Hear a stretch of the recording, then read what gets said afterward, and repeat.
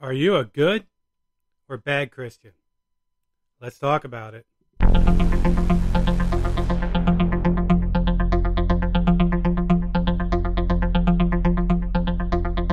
Welcome to the 7 Ways from Sunday podcast. I am Larry Stump, your host and brother in Christ.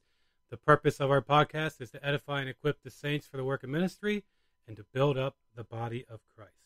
You can find more biblical teaching and encouragement at 7waysfromthesunday.com, 7waysfromthesunday.com.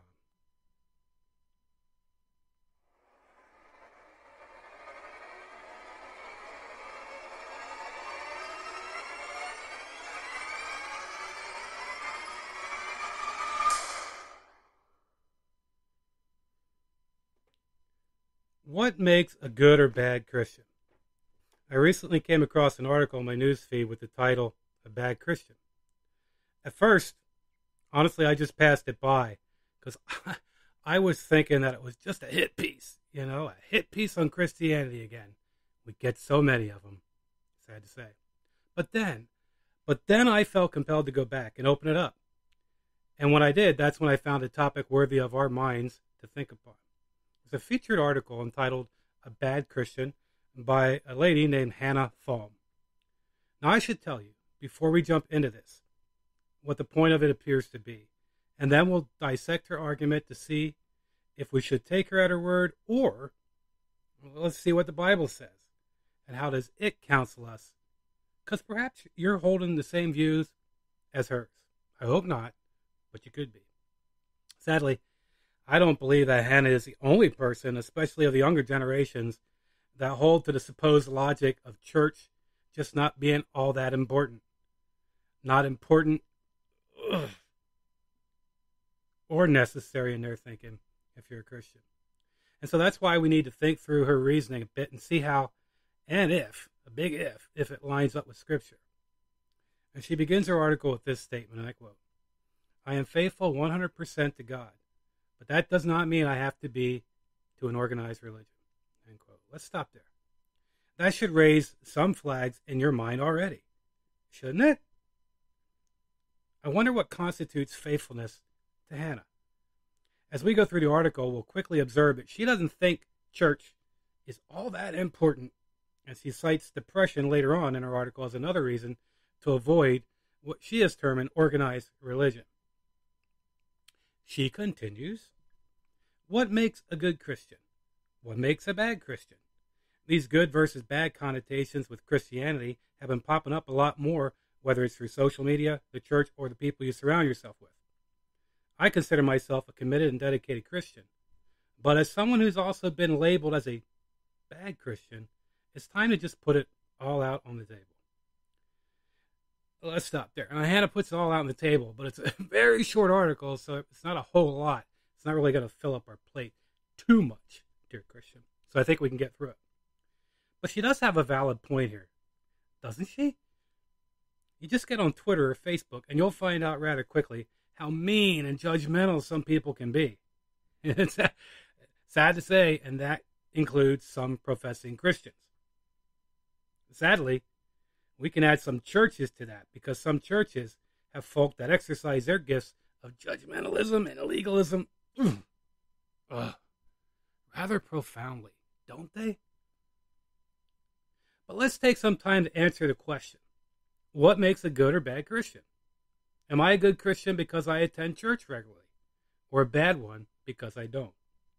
That seems to be the point of her article. She continues, "I think one of the most prominent reasons that I and many others have been given this label is because we do not attend church every Sunday. As a busy college student working part-time, my weekends are very valuable.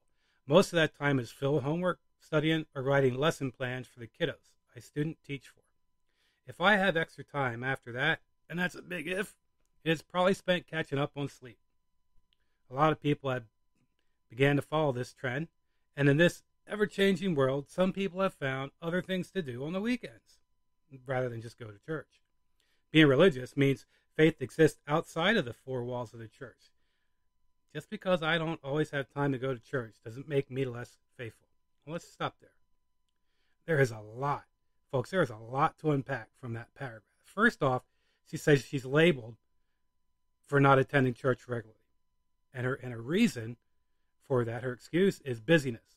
Right? That's her reason for absence, because of college, tutoring, and yeah, she said catching up on sleep. Now we get it, right? There are seasons of life, seasons in our life where we can't be at church every Sunday. We can't be at church when the doors are open all the time, right? But there are seasons of life. Sometimes there's an unavoidable shift change at work that we're going to have to be working Sundays for a while, or life changes come by taking care of parents or whatever else, a different job for someone else in our family or one of our spouses, whatever it is, or just the need for more money at that time to honor God by paying our bills. We get it. There are seasons in life. But seasons of life are different than the practice of life. Do you hear what I'm saying? There are seasons of life which we get and we understand. They happen. And God is honored when we do what we need to do for his glory and for the benefit of those around us. But they shouldn't be the practice, the continued habit of our life. And that's the sense. I gain a couple senses from Hannah's article, that there's just this sense of, maybe I'm wrong, you tell me, that underneath it all, these excuses just kind of get pushed off to the side, and there is this tension between her and perhaps the people she says she's representing against Christianity, against going to the church, at least that form of it, right? That's old, that's outdated. And as she said, there's other trends, other people are doing other things rather than just go to church on Sunday. Ooh, I just get a tone there. Yeah, maybe I'm wrong. You let me know. But seasons of life, we understand. But that shouldn't make for our practice of life. Many other Christians are busy too. I know a lot of them. Maybe you do. Maybe you're one of them. But what makes those Christians different than Hannah or the ones she's speaking for? What makes them different is that they prioritize corporate worship over other things on the Lord's Day. It's important to them. They make the time for it. They adjust their schedule for it and put worship, put Christ, put his church on top. Why? Well, I'll get to that answer in just a bit. So hang on. Third thing she says is other people follow that trend. To me, she seems to be justifying her argument based on what others are doing. That made me think back to when I was a kid. And it made me think of, when did that argument ever hold up? Mom, why can't I do? You fill in the blank. Everybody's doing it. Remember that old line? How did that go for you? Fourth thing she says is being religious extends beyond the church walls. Honestly, that one and the previous one are the two that concern me the most. Why? Because I gather from her article, well, at least how it sits with me, is that the real issue here is not what other people think. But to me, it seems that Hannah has a settled opinion of what church is and its value in her own heart. She goes on listing another reason she's deemed as a bad Christian, and I quote it. Another reason for this bad Christian label is because of the struggle with mental health. I, like others, struggle with depression and anxiety. I have been to plenty of churches where they either just don't acknowledge it or it's a sin and we're terrible people. To have someone preach that my chemically imbalanced brain, the way I was made, is a sin is just heartbreaking. They'll say things like, you just don't pray enough, or you need to go to church more. First of all, you think I haven't tried those two things? Second, it is a medical diagnosis that usually needs medication, not more prayer time. Oh, do you see why I sense underneath all this, undergirding this, is this attitude, right? Right? I don't need to pray more. I don't need more prayer time. It's medically induced. It's not a spiritual issue. I don't need God on this particular thing. Biblically, folks, we see that depression, it just can be a spiritual issue. Jonah, for example. Elijah as well in 1 Kings 19. King David, when not repenting of his sin against Bathsheba and everything that came out of that.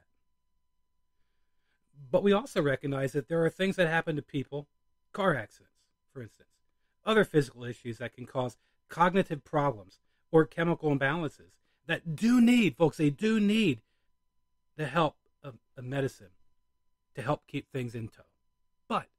But, let me emphasize that is not always the case.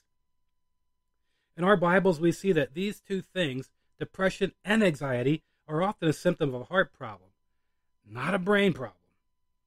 And that's something that solid biblical counseling can help figure out. A good biblical counselor would advise you to get testing done so that medicine, if you need it, can be added to the counseling that's given, right?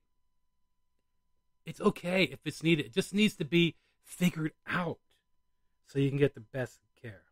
And that doesn't then substitute the biblical counseling that you need for depression and anxiety.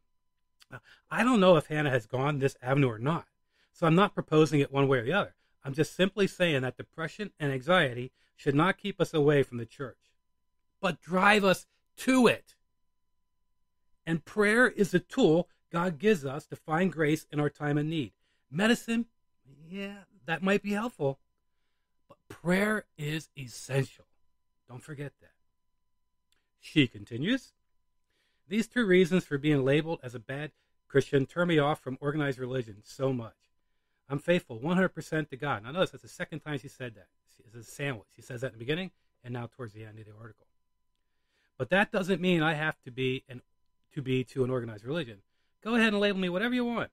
But as a Christian, is it really in our place to be judgmental and labeling like this? End quote. Well, I think her perspective is completely off. It's completely off center of what a Christian mindset should be relating to the church, or what she is calling organized religion. People's labels shouldn't have anything to do with whether or not we go to church. Christians rarely attend church. Sunday worship, the Lord's Day, as we call it, because they understand what it cost Christ to form his church, to build it up. Husbands, love your wives, Paul says, as Christ loved the church and gave himself for her. That's the cross, the death, burial, resurrection of our Lord Jesus Christ, Ephesians 5:25. Christ is head over the church, which is his body, Ephesians 1:22. As such, his body, his bride, is not to give up meeting together as some are in the habit of doing. We read in Hebrews 20:25. Because Christians have been forgiven much, they joyfully come together each week to praise and worship their loving Savior. But they also understand that church is where they are able to serve others in the body with the gifts that the Lord has given to them. And they do that in obedience to his commands, as they see them in Romans 12:4-8. Within the church, we are able to exercise an affectionate care and watchfulness over one another, faithfully working together for the edification, comforting, and equipping of one another to be steadfast in our fight against sin and exhort it in spreading the gospel to others. In our services, we participate in the two sacraments that Christ instituted for us, baptism and communion. It is then when we are gathered together as the body of Christ that we participate together in these sacraments, remembering all that he has accomplished for us. Folks, biblical Christianity is not a Lone Ranger type thing. It's an assembly of the redeemed, mutually worshiping, praising, and serving one another in community in obedience to our risen Lord, much of which we cannot faithfully or obediently do if we are not present on Sunday morning. So, are you a good Christian or a bad one? How can we tell? Well, what does the Bible teach? A good Christian walks in humble obedience to Christ and his commands, confesses his sin when necessary, which is daily, and worships God in spirit and truth, persevering in the faith until he comes again. Folks, until next time, we walk by faith and not by sight.